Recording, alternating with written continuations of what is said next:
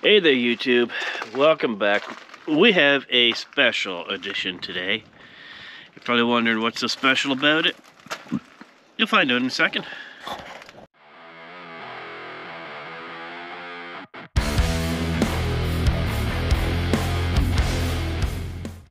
Alright, here we go. You want to know what's so special about this episode? That's what's right there. Right in behind that blue tarp. We're going to do the reveal of the RX-7 project that I've been doing some parts on, and you've probably seen. This RX-7, it was bought about 20 years, maybe 25 years ago.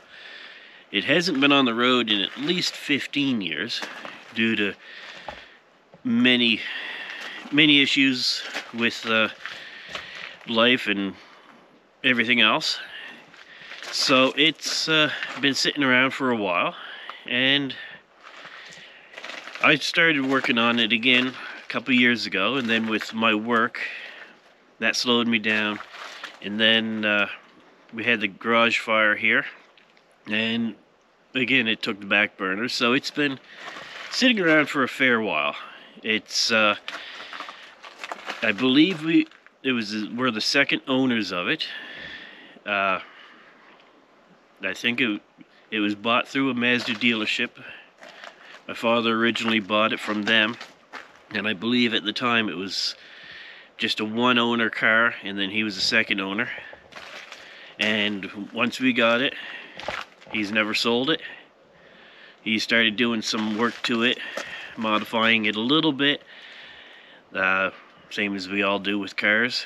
And then, like I said, with things that happen in life, it ended up taking the back burner and kept going downhill from there. You'll see a few pictures of what it used to look like before the paint job that's on it now. It does still need another new paint job, which was a result of the shop fire I had here. So it's had a hard life, and hopefully its life is about to get a whole lot easier. So what do you say we go on the other side of this tarp, start showing you what we have. I do have plans to make it work a little bit nicer than it would in stock form. You'll see that as I go. Let's just say I may be changing a fuel pressure regulator to something with a little more pressure. And then we have underneath here more garbage, but you can see the exhaust. It has the 2 and it goes into the 1. We're going to connect that to the header up there, and see what we can do with that. So the main thing I wanted to do first was get it undercover. Get it so it's to the point where it's not going to be damaged anymore if it's left open like this or with the tarp. Let's see if we can see how many kilometers are on it. It has 212,657 kilometers. So that's quite a decent amount.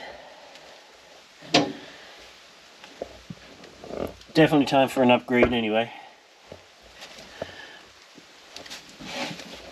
Another thing I done in the beginning, I made some new kick panels, put in some DB Drive 4-inch speakers. Try and make it sound a little bit nicer.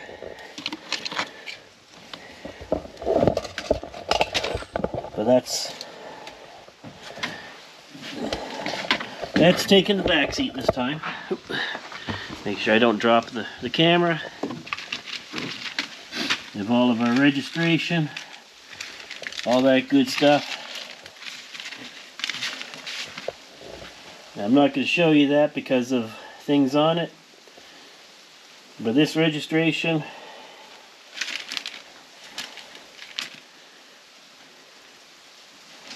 it expired back in 2012.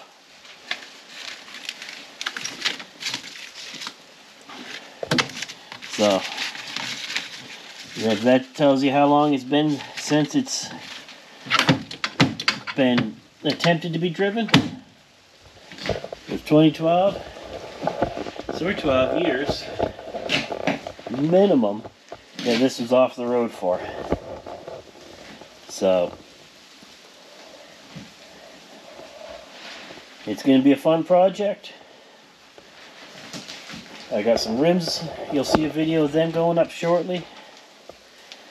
They're going to go on the car. Get some nice 15-inch wheels put onto her. Make it proper. Make it clean. There's a few things that I did have changed up when I had the bodywork done. First thing you may notice is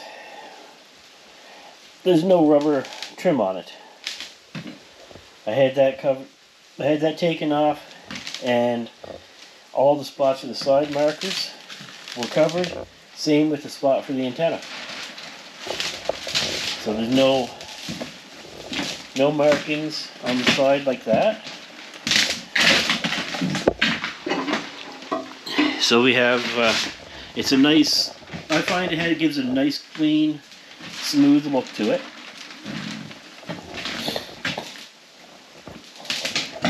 It doesn't, I don't have that rubber anymore, so in order to put it back on I'd have to buy new, and that's just getting expensive. There's a company in Ontario that I found that I'll be ordering the carpet from on the inside. So I've got things figured out. The question now is to get it done and to get it cleaned up in here. Amazing what 2 years of sitting around can do for things. So, but there she is, the 1981 Mazda RX-7 with the stock 12A minus the racing beat header. So stick around, you're going to see this get built. It's not going to be a quick project, but it's going to be a consistent one, I hope. And hopefully by at least midsummer, I'm hoping I can at least hear that engine run. But who knows? So here you have it. That's the Mazda. That's what I've been doing the shocks for. Now we've got a lot more to do. So if you want to keep up with this build, follow along, go hit that subscribe button, hit like, and drop a comment. Let me know what you think of where I am with the car. Maybe there's something that I should do different ideas, so let me know. Or just let me know that you're excited to take this journey with me. So,